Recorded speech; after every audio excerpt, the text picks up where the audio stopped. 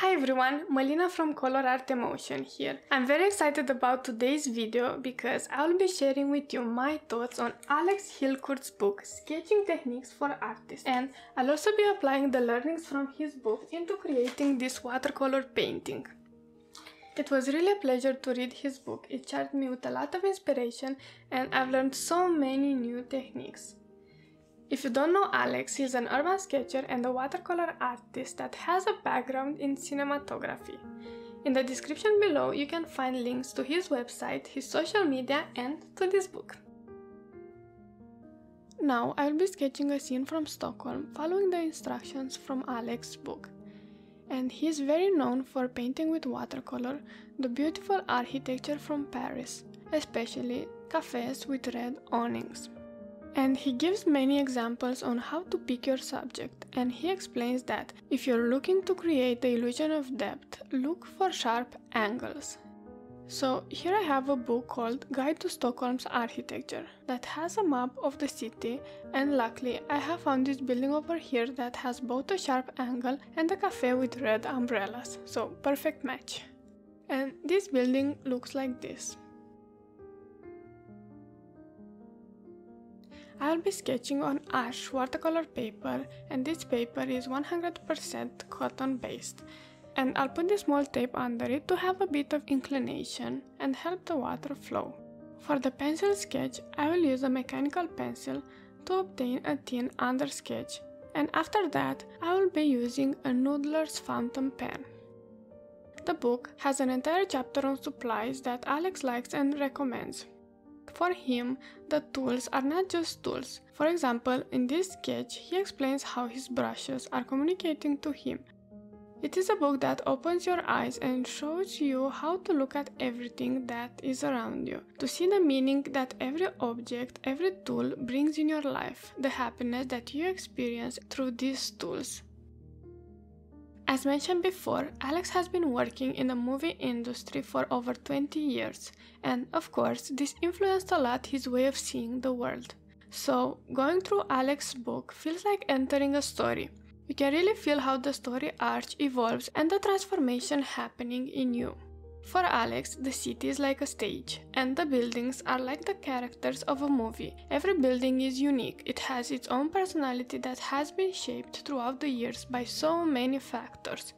Buildings, like people, have different relationships with other buildings. They have brothers and sisters, and they are always doing something, behaving in a certain way, dancing around the city, communicating with each other. Like people, buildings also need clothes to give them a twist or to protect them from bad weather. Now, I want to show you a diagram from the book where Alex explains that it is much easier to sketch a building by capturing its main gesture. Gesture is a concept that often applies to figure drawing, but it can also be applied when sketching architecture. He gives this example where the building seems to be stretching to reach the sky, and he points out that this is the main gesture we can communicate in this sketch.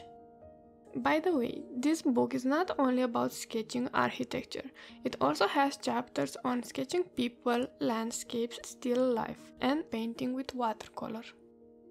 Now I will add a few dark accents with a pen and waterproof ink, and I'll try to keep the ink marks to minimum.